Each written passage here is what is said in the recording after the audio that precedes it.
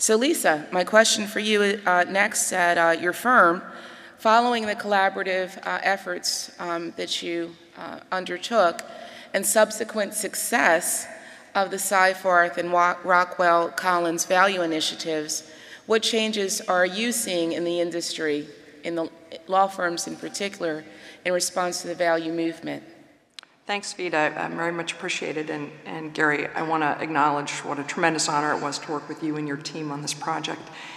We also had the honor of being part of the ACC kickoff many, many years ago in DC on a podium like this as we began this amazing journey through the Value Challenge. So it's wonderful to see us here.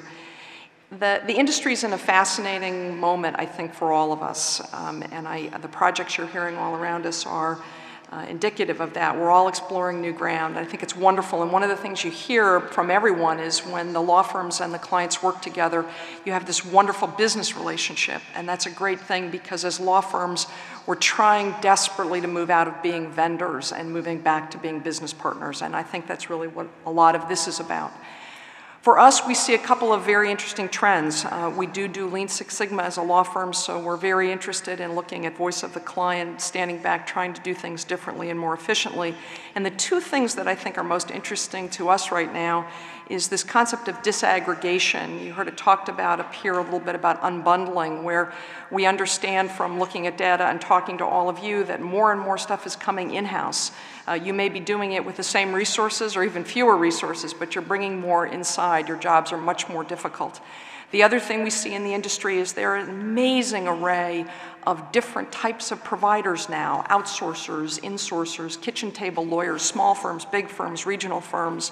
And one of the things that we're really trying to work with as a law firm and hoping and working with other law firms, quite frankly, is collaborating, is to try to figure out how we can stop thinking of our industry as an adversarial proceeding and instead think of it as a way we can blend our services. So instead of having you in-house managing silos of different providers, having us work together on your benefit, taking skills, taking technology, and driving outcomes for you.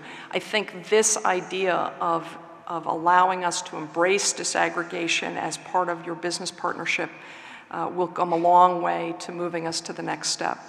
The other thing, just to pick up on what Gary said, this whole topic of alignment is ripe for us in this industry. We have so many misaligned incentives between us where we're paying people based on the minute and yet we're asking them to be more efficient. So as we move to this next era, I think we are struggling with alignment between law firms and clients. I think that's a lot of what you're hearing up here, different ways to align us. Alignment within law firms. We need to stop paying the way we pay based on the minutes done, as Gary mentioned, very important.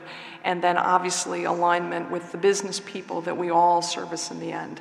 So very encouraging, Vita, and really appreciate the leadership that the ACC has shown in helping us move forward.